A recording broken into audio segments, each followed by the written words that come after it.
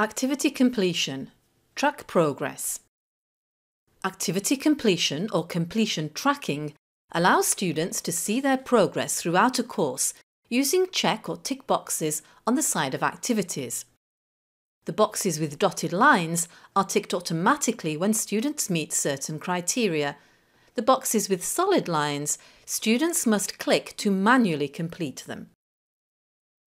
Activity completion reports are also available for teachers, as we can see here, so they can check the progress of their students in a course. Let's go into Teacher Sam's course and see how to set it up.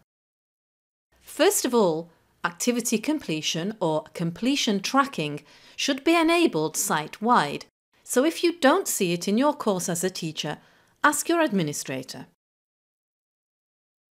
Our Teacher Sam must first go to the gear menu top right and click Edit Settings. She then scrolls down to Completion Tracking. This should be enabled by default, but if not, she sets it to Yes. Then when she saves and displays, she can go into an activity or resource and set the completion tracking criteria. Our Teacher Sam has a course welcome page. If she clicks into it and then clicks Edit Settings, she can then scroll down to select the criteria for activity completion. The choices are not to indicate it, so no checkbox, to indicate it manually, so students click to say they've completed it, or to show it automatically based on criteria. Here, our teacher is going to select manual completion, so students must click to confirm they've done the activity. To display the activity on the dashboard, our teacher must click Expect Completed on with a date.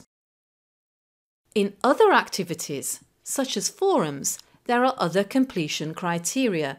So if Sam goes into her Introduce Yourself forum and clicks Edit Settings again and scrolls down to Activity Completion, we can see that there are various requirements.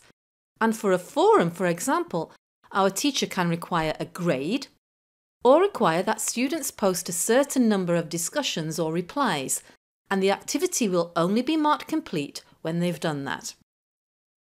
We now see a box with a solid border, which requires manual completion, and a box with a dotted line border, which requires automatic completion based on the conditions our teacher has set. Note also the link Course Completion from that drop-down menu. Here, our teacher has three options. She can specify activities required for completing a course. She can change default criteria, that's usually manual. And she can also bulk change criteria which have already been set.